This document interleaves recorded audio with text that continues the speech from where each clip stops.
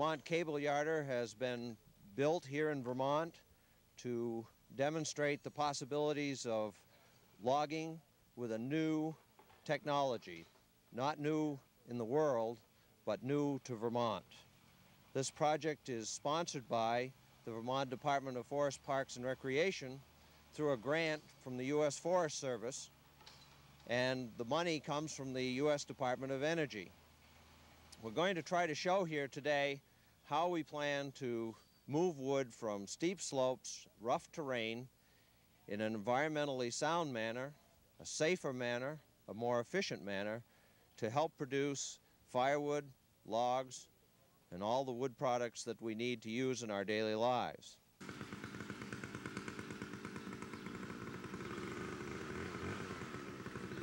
My mother's side of the family's been here since, I guess, the 1800s, farmers and loggers. I grew up working on the farm, the sawmill. I've always been interested in forestry and environment. My uncle and grandfather were organic farmers. So I was naturally interested in forestry school and went to University of Maine. And I had a chance to work some good jobs in other places, but I wanted to come back to Vermont. So after a 2-year stint in the Peace Corps, I came back, set up a consulting forestry firm in Vermont, and ended up, working with doing management plans for woodlot owners and giving advice, but finding there was really no way I could implement the type of forest management I wanted. It was fairly intensive forest management with a minimal amount of disturbance. The normal pattern had been pretty much to harvest the best trees and leave the poor quality trees behind with very little regard for what damage was done to the woods or what the future harvest would be. And I just really couldn't recommend that approach to most of the landowners I was working with. Also, we had some severe problems with erosion on logs getting trails and crossing streams and working in wet areas. So I decided I couldn't find any solutions, so I started working on some very simple gravity cable logging systems, just using what little money I could scrape up and some old cables.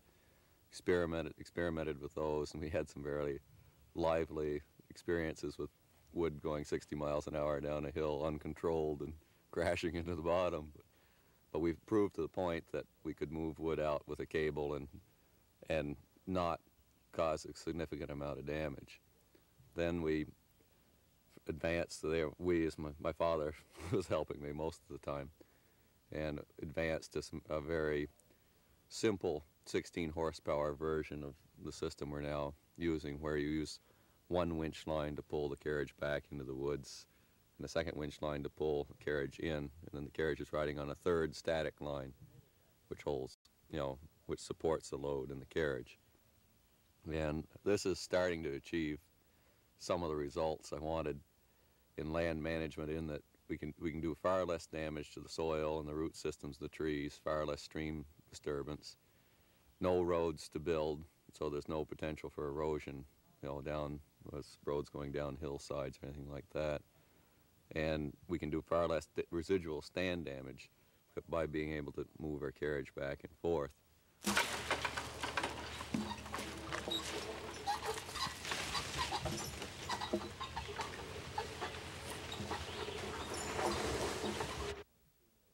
This is a diagram of the major components of the Vermont standing skyline system.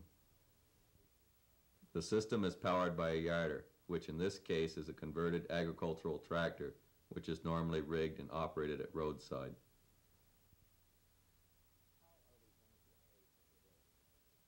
The tractor is fitted with a fabricated steel tower.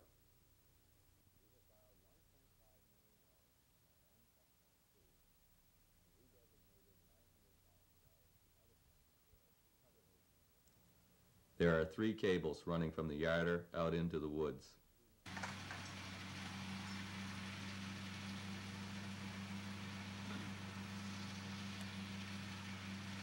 The main cable is the skyline cable. This is a stationary half-inch cable on which the skyline carriage rides back and forth. The carriage is trolleyed back along a corridor, which is a cleared straight path through the woods.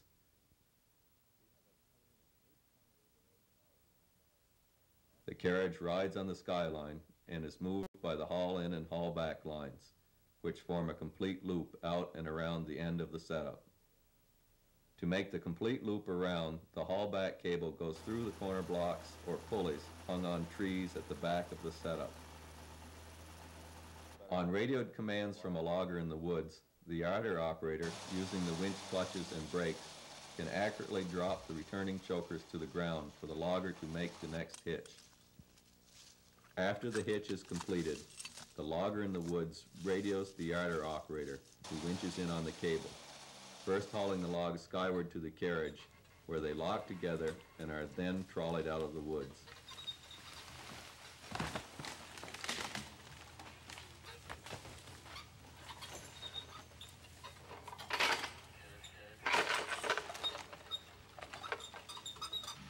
Once the logs reach the landing area, which is in view of the yarder, the carriage passes over a trip release on the skyline cable, releasing the lock which allows the yarder operator to lower and position the logs.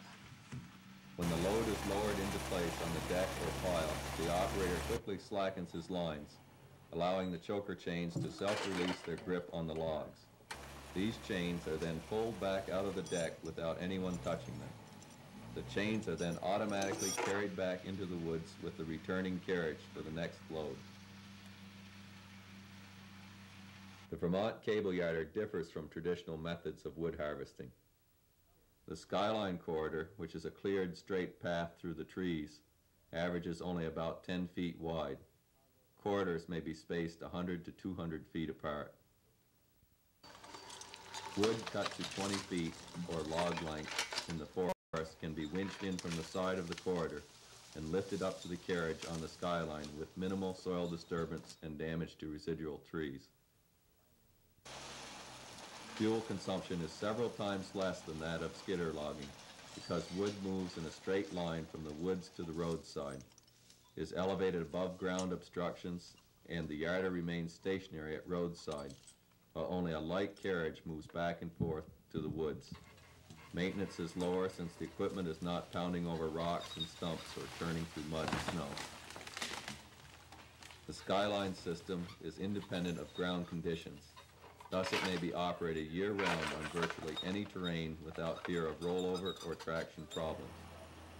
Of course, there are limits on slope steepness and snow depth for people working with the system. The Vermont cable yarder is a prototype machine which was assembled with a limited budget to demonstrate that cable systems have potential for improving logging practices in the management of our forests. Taking advantage of the latest technology, cable systems could be built which would be much more efficient and could be controlled more precisely, resulting in even less damage to the forest.